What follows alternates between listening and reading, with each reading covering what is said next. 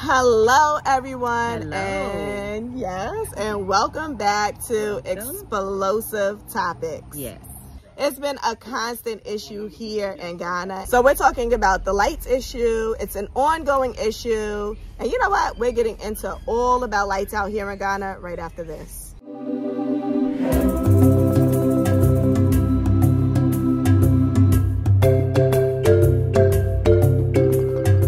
So we are back with our segment of Lights Out in Ghana. Yes. This has been a hot topic, I'm pretty sure, for most of us that are around. And it's a topic that has been ongoing. It's a topic that has been unresolved. And it's a topic that is probably least addressed. And for some reason, I feel like a lot of people just don't like talking about the different issues that happen in Ghana. I've had people even tell me that, oh, this is Ghana. So if it's lights out, you should just deal with it because this is Ghana. And me, I feel like while we all know that this is Ghana, that we are going to have many different issues happening here on not just Ghana, but in Africa as a whole, on the continent.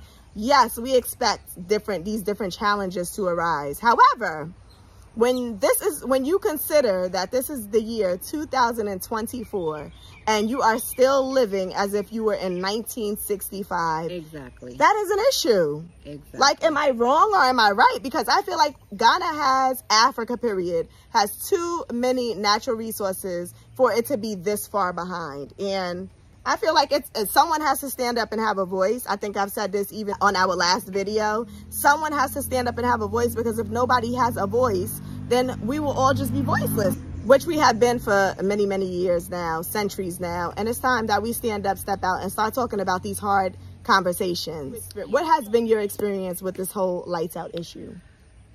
We have had, let me go back to 2022, when the lights was out for 6 days.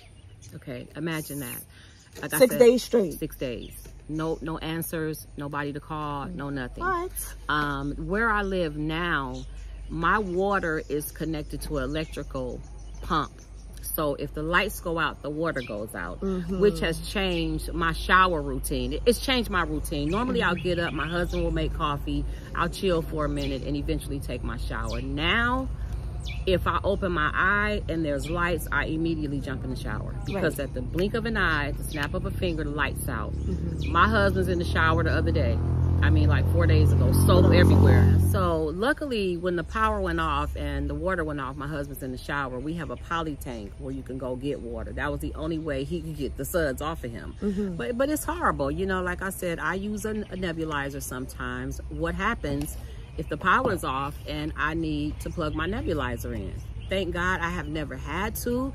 But in that situation, I think people people who use nebulizers, if you in Ghana, try to buy one that's battery powered, you know. But it's horrible. It's a bad situation. You know, the government doesn't, okay, in the US, in California anyway, if they're gonna cut our lights off, we get a notice in on August 15th from 6 a.m. to 10 p.m. Lights will be off, or your water will be off. Here, nothing. Our lights went off 3 times in one day. For the last 30 days, our lights have gone off every single day, at least twice a day. Yeah, we've experienced the same. Twice a day. We've experienced the same exact thing where we are. Yeah. And then, like I said, after the lights go off, you only get one flush of the toilet. That's it. That's no more, nothing. Right. Yeah. So we have had similar challenges in our own households, because we have moments where the lights go off. Like the other day, I would say day before yesterday, the lights went off at 6 a.m. They were off all the way until 4 p.m. Now, we were out and about because, you know, during the day it's not so bad because we're not home, so it's not really a bother. It's more so at night. Right? So we get home and I'm like, and I'm telling the kids, I'm telling my husband, I'm like, oh, we don't got nothing to worry about. Like, lights been off. They went off at 6 this morning. They just came back on as we were on our way home. So I was like, we don't have no issues. Like, we don't have to worry about the lights being off tonight, at least, because they was off all day. Yeah. Look. We get home, 8 o'clock p.m., lights out. Again. And they stayed out until 2 a.m. So we had like a very small window to even utilize the lights, which we were not able to even do because we weren't home to utilize anything. We were, you know, out doing what we have to do to survive as adults. Yeah. So it's very difficult. And for me, I really think about the newborn babies, you know, like Kim mentioned, people who are struggling medically, and they have different medical devices that they need to utilize and they're unable to do so because of the lights out situation. Or what about the elderly people? Yes, exactly. You know, and I have, you know, a very good elderly friend of mine. She just turned 69. Happy birthday to her. But she just turned 69 years old, and she had an incident where she was just in Ghana, I think for a few months. She wasn't quite aware of like the lights out situation. She was staying at a friend's house. She went to go use the bathroom. Now, at this time, when she went to go use the bathroom, it's dark outside and it's lights out. She was not familiar with the house. She tripped and fell down the steps and broke her leg. And it's a prime example of why, you know, Ghana as a whole has to take this lights out thing a little bit more seriously.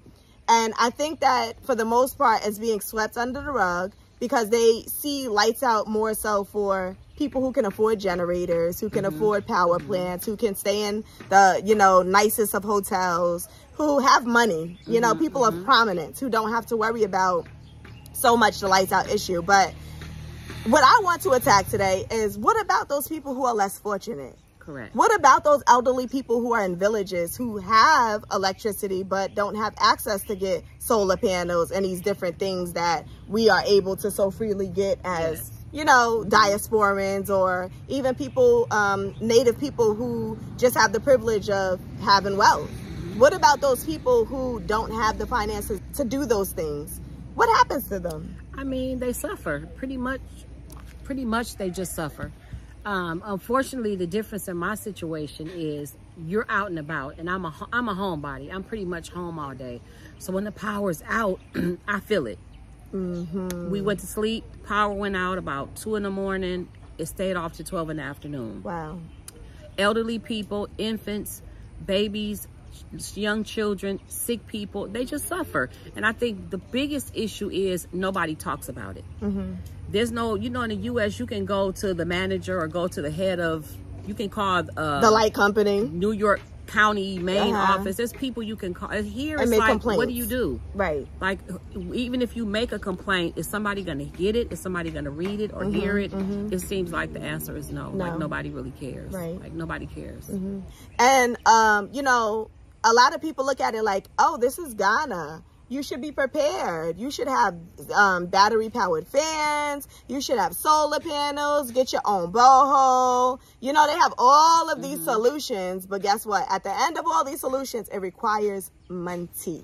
And you know what? That is exactly what people say to me when I'm on social media and my lights go out. Do you have solar? Do you have a flashlight? Do you have a power bank? I have all of that. I have all of that. But what, like you said, what about the people that don't or can't afford it or don't even know some of this stuff? You got some people that don't know power banks and chargeable fans exist. Right.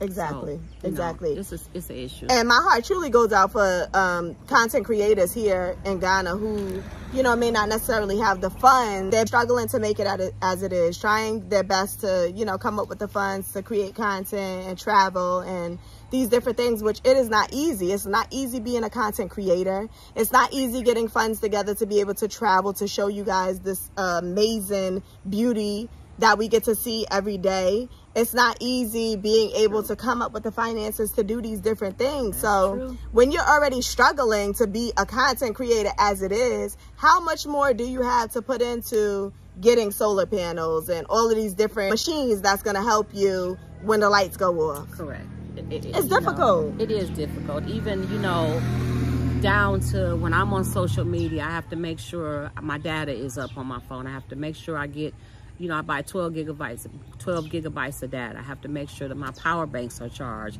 mainly the power banks are charged, because I know just like that, the power can go off. I mean, it's just, like I said, it's a never-ending situation. Imagine having no power for 6 days.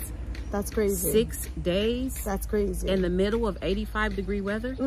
Nobody gets compensated for their food. No. Nobody. I mean, imagine 6 days. Whatever meat is in our freezer, 6 days is no good. Exactly. Or my husband's trying to hurry up and roast or cook all the meat. It's a bad situation. Right. You know, nobody gets compensated for that. You know, we know in the U.S. if it happens, you know, people will get compensated. I have seen that happen before. Right, me too. But, you know, here it's nothing. It's just like, oh, it's just kind of a, oh, well. Yeah. No, really like, oh, well. And I've seen, you know, in the U.S., I've seen where the lights have gone out for not even 4, 5, 6 hours, and people are receiving thousands of dollars for their food that has gone bad in their refrigerator. Sure, you know, so at some point, and I don't want to hear the excuse that, oh, well, that's America and this is Ghana. No, that's not an excuse. Ghana has more than enough natural resources to fully fund any economic issues that is taking place. So it's not enough to say that, oh, this is Ghana and that's America, because guess what?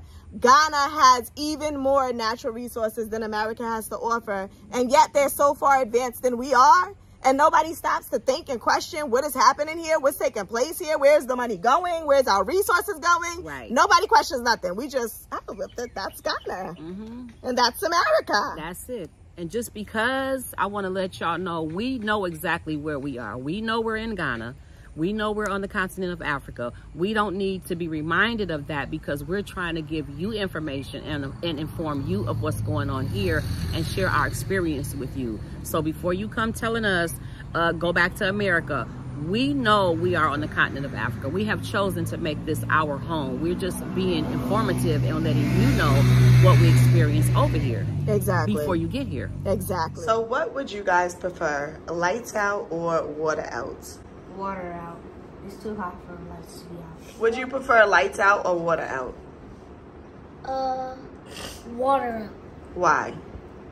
Because when the lights is out, it feels hot. So last night we experienced a lights out. What was that? What did that feel like? Hot. Hotness. Annoying. The boys was being annoying.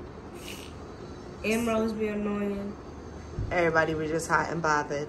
Yeah. And it's a big challenge, especially if you're considering relocating from, you know, wherever you are in the diaspora to Ghana or any part of Africa. You have to be mindful of these different challenges that are going to take place. You know, we're not here for the purpose of trying to expose anyone. Our sole purpose is to just talk about these different topics, to become vocal about these different challenges and things that we are experiencing as, I can specifically say, an African American, and you can say for African American, because we both come from America. But I understand that there's people that's not here just from America. There's people coming from everywhere, Europe, England, all of these different places.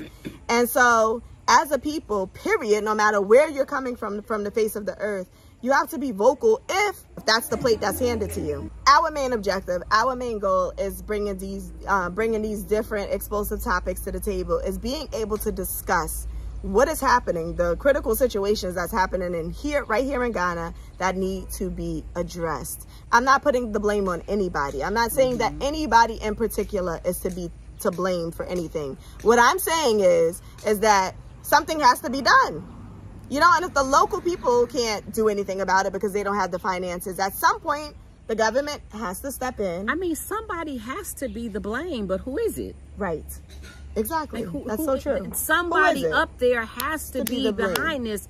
Who is it? Like, who do you go to? That's a good question. You know, who can fix this? That's a good question. That's a great question, actually. And I would love to hear, I would love to expand on this conversation with someone from a local, you know, office here in Ghana, who is in parliament, who's a politician, who has their hands in these different issues that are taking place. I would love to sit down and have a conversation to understand. Because though, you're more than welcome to step forward, you and your people. Somebody respond to us. I would love it. I would love to have a further conversation, because I don't quite understand, you know, at what point do we do things differently here in Ghana? At what point do we get on the path of of elevating, of change, of development, of not living like we're in 1961 and this is 2024. Yes. I mean, you know? like you said, Ghana has everything it needs to survive and live and thrive. It's just somewhere along the way the government is messed up. God gave Ghana everything. Coming on this continent, just to this country, God gave Ghana everything. Ghana doesn't need anything but probably better government, better management. Better management, absolutely. Better management for sure. So I know that a lot of people like to shift the blame. They like to say the government is to blame. They like to say that it's corruption. They like to say, you know, wherever they want to put the blame on. But I'm not here to put the blame on anyone in particular. Yes. I'm here for a solution. Correct. I'm here for understanding, and I'm here to see change. Yes. That's my only purpose. And speaking out and doing a segment of explosive topics for that purpose only. Yeah, and you know, explosive topics is just, explosive is the key word. So explosive is the key word. We're talking about things that is going to ruffle some feathers. That's an old person phrase. Oh, no, I know now. I know it. It's going to ruffle some feathers. It's going to push some buttons. That's why it's called explosive topics. So, but we really would like to hear from you. Yeah, absolutely. Some positive feedback would be nice. Or a panel discussion. I'm all for it. Yes. I'm all for a panel discussion. I'm up for that. Yeah. I'm down for that. Yeah, because I'm not here to hate anyone or blame anyone, but I'm for sure here for a panel discussion if the occasion should arise. Exactly. Yeah. That is it for today's segment. It's hot in Ghana. We sitting here sweating, y'all. We got our napkins. Okay. Again, Kim has joined me for Explosive Topics on this day. You can go ahead and follow her YouTube channel, which is the Passport Traveler. So go ahead on over to her channel. Make sure you like, you share, you subscribe, you comment. Give her all of the love that her channel is so deserving of. I'm just so grateful that she is here with yet another second topic that we are bringing to the table. And if this is your first time here on the channel, do not forget to like, share, and subscribe to the channel if you're a newcomer. Until next episode, we will see y'all soon. Shower the other day. I mean, like 4 days ago. Soap everywhere. Oh gosh, and so. Oh, look at the blessing that has a. Oh, you bless your whole spirit. The whole spirit, not part of it. Did it work? Let me check it out. Well, I need to get this creative thing.